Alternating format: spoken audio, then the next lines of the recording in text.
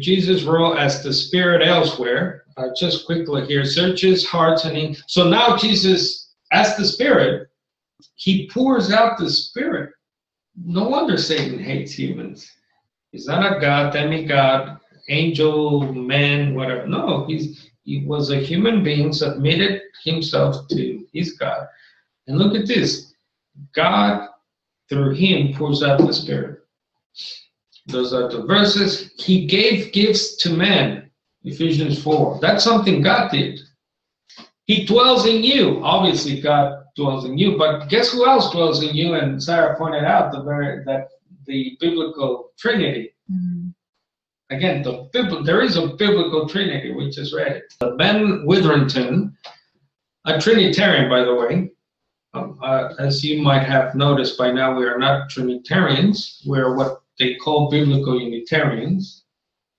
He's got a book called John's Wisdom, a commentary on the fourth gospel. I found this interesting, what he has to say here. It is at this point that we remember the language of agency that appears over and over again in this gospel and is applied to Jesus. Here, the same sort of language is applied to the Spirit, and it will in somewhat similar fashion be applied to the disciples as Jesus' missionaries. If we examine all the passages in the farewell discourse in which the Spirit is referred to, we see that the Spirit has in the main a threefold task. One, to indwell the believer and convey the divine presence and peace, including Jesus' presence to the believer.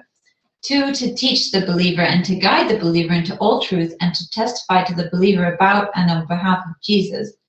Three, to enable the disciples to testify about Jesus to the world and by means of the Spirit's guidance and power, convict the world about sin, righteousness, and judgment. The language of agency is used quite clearly of the Spirit and of Jesus in 16.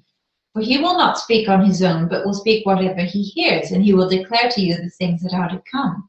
He will glorify me, because he will take what is mine and declare it to you. All the Father has is mine. For this reason I said that he will take what is mine and declare it to you. So that's I found that an interesting section of the rest is horribly misguided, I believe. I like the phrase here, by means of the Spirit. That's what we're talking about here. By means of the Spirit, Jesus now is identified with the Spirit as Parakletos and as the Spirit itself, as we saw in 2 Corinthians. So summary, Holy Spirit is not a third person of a three-in-one God, nor just an impersonal force or power. Again, check your history. Don't believe me, but you'll see the gap in Trinitarianism with Nicaea and 381, and then eventually 451 really is the one that gave us the Trinity. Believers in God, this is an incredible quote here.